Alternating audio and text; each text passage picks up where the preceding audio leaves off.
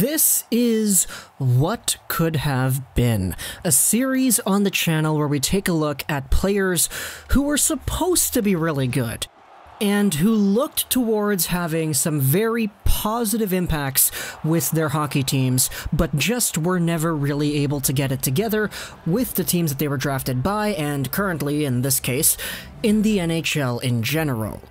Today we're continuing off of the 2013 NHL Entry Draft. Last time we made a video like this, we talked about Hunter Shinkaruk, what he was supposed to be and what he ended up becoming, and today we're sticking with that draft class and sticking with the same team, as we talk about a Vancouver Canucks prospect from the third round of the 2013 draft.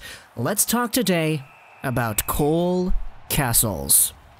Cassels is a guy that the Vancouver Canucks drafted in the third round, 85th overall in the 2013 NHL Entry Draft. Immediately after getting drafted, Canucks fans were pretty excited because Cole Cassels' father, Andrew Cassels, was indeed a former Vancouver Canuck. He played with the Canucks in the early 2000s. He was there during the Naslin and Bertuzzi years, before the West Coast Express really started blooming, but Andrew Cassels was indeed a very notable Vancouver Canucks player when he was here. He had 160-something total points in 3 years with Vancouver, which really is not bad. That's pretty gosh darn good.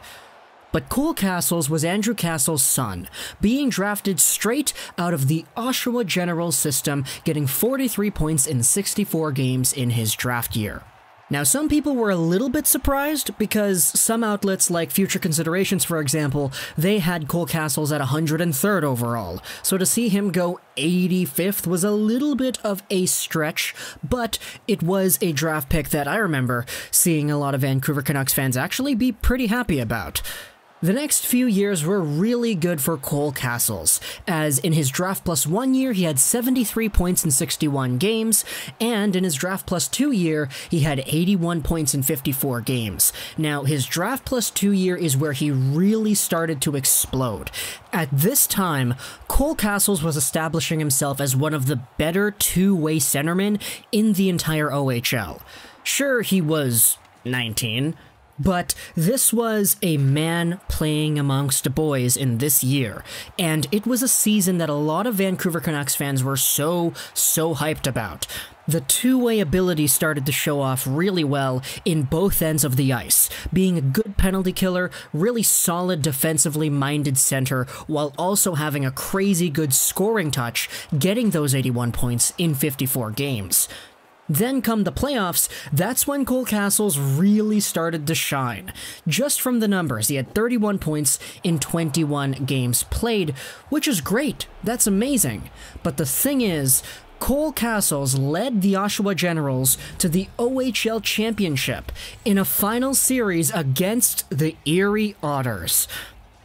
This was in 2014-15, and the Erie Otters had the guy who probably was the best player in the entire league, and Connor McDavid at the time.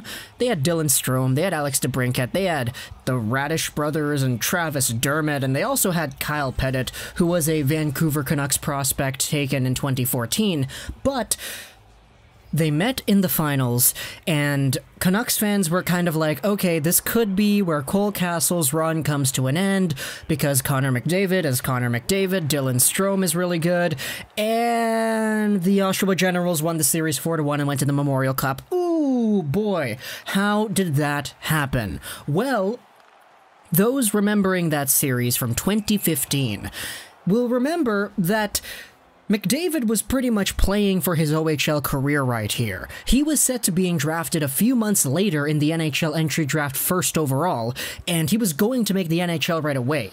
This was McDavid's last chance at getting an OHL championship, and he didn't do it because Cole Cassels was on the other side, shutting him down.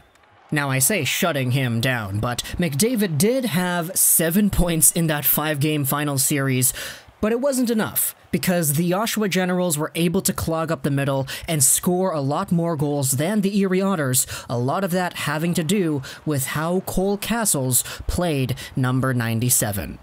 In hindsight, the Generals were a bigger team, they were an older team, so maybe today, looking at it on paper, Connor McDavid and Dylan Strome and DeBrincat, those three guys are good, but a bigger team is still a bigger and stronger team. But Cole Cassels was the guy who led that charge. He was the alternate captain and the big cog in shutting down McDavid, which is what got Canucks fans super excited once that 2015 offseason came and went. People started labeling Cole Cassels as the McDavid Kryptonite. The guy who could come in here and shut down the guy who was probably going to be the best player in the National Hockey League for the next few years. Cassels was our guy, and he was the one who would prevent Connor McDavid from doing Connor McDavid things in the city of Vancouver for the next few years of hockey at least. And that's what a lot of Canucks fans were so excited about once Cole Cassels made his debut with the Utica Comets, where he had 7 points in 67 games. In the next season, though, he had 11 points in 66 games, and then the season after that, he finally got a little bit better, 26 points in 69 games played. Cole Cassels was a guy who, once he made the Utica Comets, you could argue he wasn't really being given the opportunity, but a lot of that does have to do with the idea that Cole Cassels just wasn't really that great under what was the Travis Green regime for the Utica Comets. The things that made Cole Cassels so great in junior, his two-way ability, his play away from the puck, his ability to shut down star players and manage the flow of the game effectively, it wasn't really there in the AHL during his first time around. Granted, that 26-point year in 69 games in 2017-2018, we did see a little bit of a small resurgence in Cole Cassels. A lot of the numbers behind his game and the metrics involved in tracking data were not bad. But it wasn't enough for the Vancouver Canucks fans to confidently say, yes, okay, we're going to keep you. Because he became a free agent. He went to Germany, played for the Grizzly Adams Wolfsburg in the DEL, had 24 points in 50 games, and then he came back to North America, and apparently he's doing pretty well now. He played in the ECHL for the Utah Grizzlies, getting over a point per game. Okay, that's great. Then he got loaned over to the Belleville Senators AHL team, had 8 points in 24 games there. Okay, that's cool. And then he got relocated to the Wilkes-Barre Scranton Penguins, the Pittsburgh Penguins AHL affiliate, and he had 19 points in 28 games with them to end off this year. What the heck is this? Cole Cassels is back? No way, don't tell me that. Cole Cassels is a guy who pretty much last year, I remember last year, people were saying, oh, he's pretty much done. There's no realistic shot at him becoming an NHL caliber prospect, but like, I mean, he's 24 now, he was just under a point per game with the Wilkes-Barre Scranton Penguins. This is the best he has ever been. He's been progressing upwards, that's true. I don't want to say an NHL future in any capacity is unrealistic, but at the same time, it's not looking likely.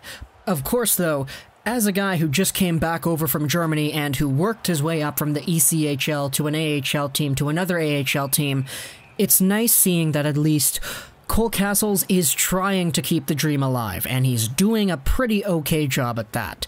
It's funny because when he was the McDavid Kryptonite 5 years ago, people in Vancouver Canucks Nation thought that this guy was going to be a legit middle six, top six kind of center, and many projected lineups of the future had the guys like, okay, our first line is going to be Horvat, Shinkaruk, and, I don't know, Nicholas Jensen. And then you're going to have, I don't know, Dane Fox on the second line, and Cole Cassels on the third line, or maybe put Cole Cassels on the first line penalty kill. This was a guy that a lot of Canucks fans legitimately saw as a good NHL caliber prospect who could project like his dad. And while it's unfortunate that that didn't happen, it's cool to see him actually come back from Europe and still prove to North American audiences that he has something to show for and play for in this market. So for the future of Cole Cassels, I hope he does his best and eventually finds an NHL role someday. It's going to be bad because it's not going to be with Vancouver, but at the same time, I can't deny that the story of Cole Cassels being the McDavid Kryptonite and giving us this hope all those years ago that Connor McDavid would not come to haunt the Canucks in any capacity as long as this guy was on our team, that was a great story. Really feel-good story down here. I hope you enjoyed this video. So that 99, and bye.